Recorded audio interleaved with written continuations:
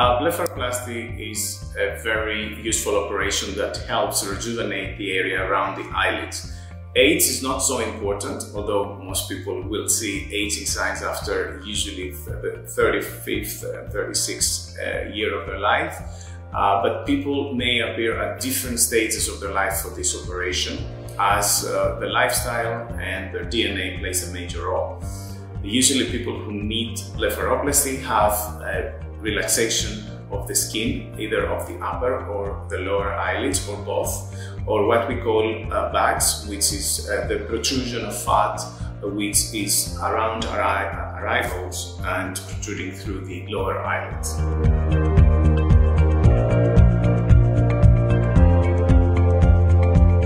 So blepharoplasty can improve a range of problems around the eyelids, for example droopy eyelids, heavy eyelids and tired-looking eyes. It can improve and tighten the skin under the eyelid, so remove bags and improve the appearance of dark circles. However, I have to stress that dark circles cannot sometimes be completely removed with surgery. They may need other treatments as well, such as the application of the right cosmetics, laser treatments, and so on. Furthermore, blepharoplasty can improve to a certain degree wrinkling around the eye and improve, combined with minor fat injection, the appearance of hollowness under the eyelids.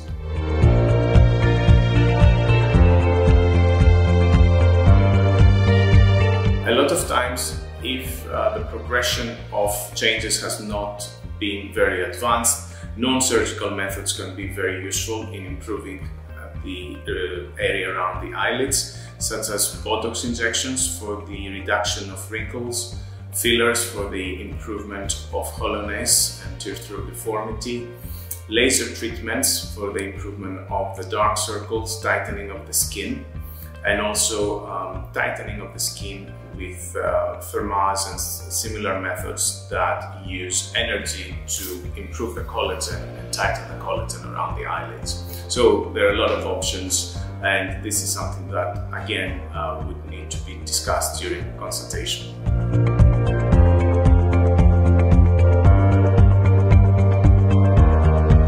I decide about each patient a plan that is customized to their needs and also to what the desires are. So a lot of people need only upper blepharoplasty, some people need lower blepharoplasty, and some people need both.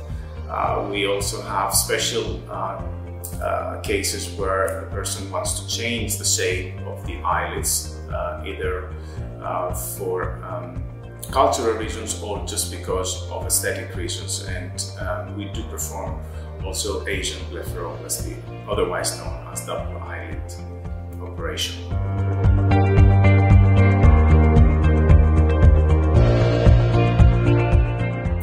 So the Asian anatomy of the upper eyelid is different from the Western, the Caucasian one, and we need to understand exactly what the aesthetic goals are, but during the double eyelid operation we need to create a natural looking upper eyelid crease, and in that case we do take further steps in order to achieve that result. In some cases also we need to remove some of the periorbital fat in order to give more definition.